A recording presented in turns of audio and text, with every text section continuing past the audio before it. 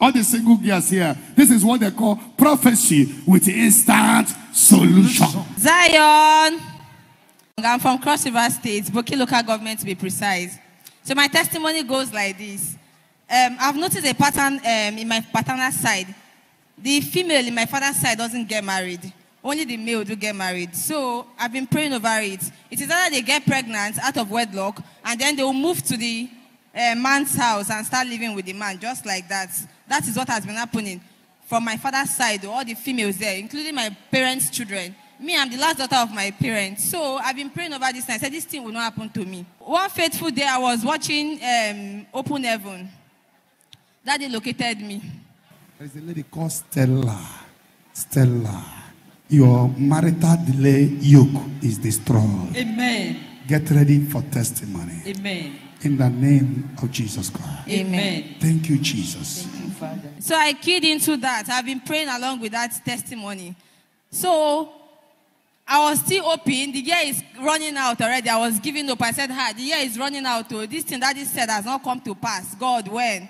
I was believing God and waiting on the Lord. So I came for a single program last year. I keyed into that program. In short, I came with some of my friends. The next day morning, some of them started leaving. They said, let's go, let's go. I said, I will stay till Sunday, till the end of this program. I stayed. The rain that fell that night beats me. I said, this rain is a sign. It means that I received my blessing. Daddy will not mention my name and it will not come to pass. And the day Daddy said that thing was the eve of my birthday. So it was like a birthday gift to me. So I've been praying towards it. So all of a sudden, people started coming from different angles. Only me, Germany, UK, Canada, they're seeking for my hand in marriage. I say, God.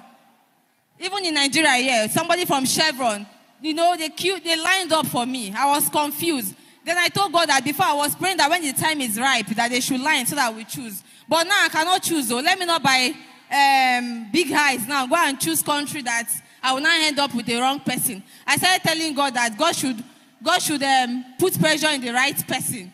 So that was how my husband started talking about it with seriousness, that he wants to come in January. The coming was for visits.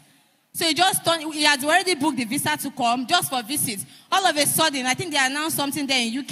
He's a nurse. So they said all nurses, that from April, they will stop them from bringing in their spouses. So that's an gingered him. Instead of coming for visits that he has already did the visa for, when he now told me that I should go to Ikoyi registrar and go and make an inquiry about court marriage. I said, just like that. So I called my mom. I said, Mommy, see what is happening. I told her everything. Meanwhile, I was still praying. So I went back to that video that he said, and I want to listen to it again. I mistakenly entered one for 26th of March last year. Then he was telling us about prayers, that we should be praying midnight prayer, radically, pray naked, and all of that. So I was doing all of those things. I said, God, please don't let me fall into a wrong hand. Because this thing is happening too much that I cannot even withstand it again. So I talked to my mom. My mom said, okay, we have to see our people. So that was how my husband came down to Nigeria. And we did introduction in my house. After the introduction, we went for the court marriage. And then after the court marriage, he told me that I started applying for visa. And my visa has been approved. So he came back in April this year. We have done the traditional marriage and the white wedding.